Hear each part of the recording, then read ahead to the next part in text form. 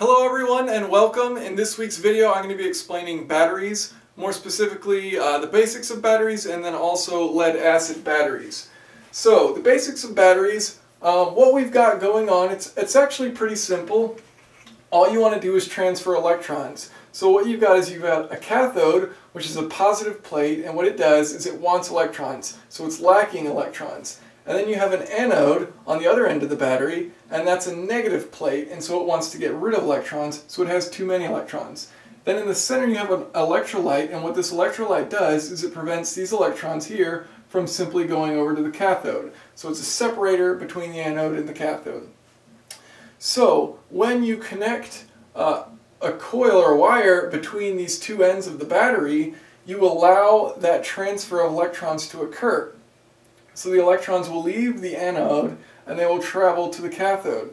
And you may be wondering now, okay, well I've always seen current flows from positive to negative. And that is true, current does, as the convention, flow from positive to negative. But because the charge is negative of that flow, the electrons are actually going back the other direction.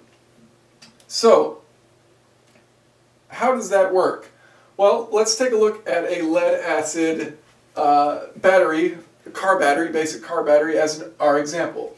So we've got our cathode, which is a lead dioxide, that's the positive plate, and we have our anode, that's just lead, and that's our negative plate. And then these two plates are inside of this electrolyte solution, and in between is a separator plate or an insulator.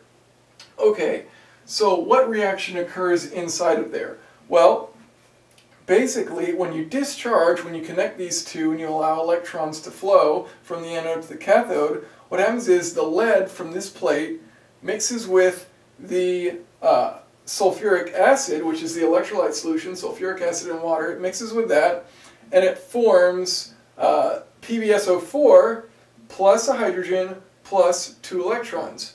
And so what that means is that's what it's allowing to transfer over to the cathode. So these 2 electrons then transfer over to this cathode. So the lead dioxide here on this side mixes with the sulfuric acid. It takes the hydrogen from that reaction that just occurred, and it takes the electrons from that reaction that just occurred, and it forms PbSO4 and 2 H2Os. So that's the reaction that occurs to discharge. To recharge, it's simply the reverse. So the cathode goes from here to here, those electrons go back to the anode, and the anode uses those electrons plus the hydrogen and forms lead and sulfuric acid. Okay, so one single cell, like we've shown here, is good for 2 volts of electricity. So in our cars we have 12-volt batteries, as you may know, and so how does that happen? Well, all you do is you stack multiple cells together. So you've got 6 cells here, and you can see the anode to cathode, and they just line up in a row. You've got your positive terminal and your negative terminal, and these 6 cells multiplied by 2 volts each will give you a total of 12 volts, and that's how your car has its 12-volt battery. So, if you have any questions or comments, feel free to leave them below. Thanks for watching.